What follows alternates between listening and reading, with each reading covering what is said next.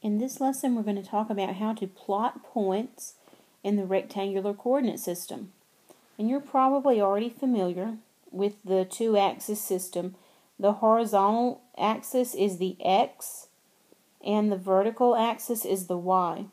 And this is so commonly seen that they usually don't even label them. But you need to know that X is horizontal and Y is vertical. So we can plot an ordered pair point on the system, and all we need to know is how far left or right to go and how far up or down to go to get to where the point belongs. And that's what an ordered pair does for us. It's called ordered because the X value always comes first and the Y value always comes last. X comma Y. And remember, the X is horizontal and the Y is vertical. On the horizontal number, if it's negative, we go left, and if it's positive, we go right. For the vertical number, if it's negative, we go down, and if it's positive, we go up. And we have this axis, it divides itself into 4 quadrants. The top right, where all the numbers are positive, is called quadrant 1. And then we're going to continue all the way around counterclockwise. And so this will be quadrant 2, this will be quadrant 3, and this will be quadrant 4.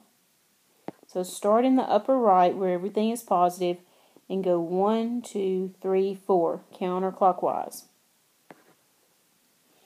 Okay, let's try to plot a few points here. I've got negative 2, 5. So since the X number is negative, we'll go left 2 and up 5. Let's count from the origin. 1, 2, 1, 2, 3, 4, 5. We'll put a point here. And I've labeled mine, although we don't normally do that, but I'm doing it for you here. Alright, 3 comma negative 4. So from the origin, 1, 2, 3, and then down 4. 1, 2, 3, 4. Our point will go here, and I'll label it for you. Okay, 7 comma 0. So this says to go right 7. 1, 2, 3, 4, 5, 6, 7, and up none, up 0. So my point's going to be right here on the axis, and I'll label it. Now notice that every point on the axis, on the x-axis, every point would have a y value of 0. Because to get to these points, we don't have to go up or down. We just stay on the axis. Okay, my next one, negative 6 comma negative 2. Let's go left 6 and down 2. And so there we have negative 6, negative 2. And for the last one, 0 comma 3. We'll go left or right, none, and up 3.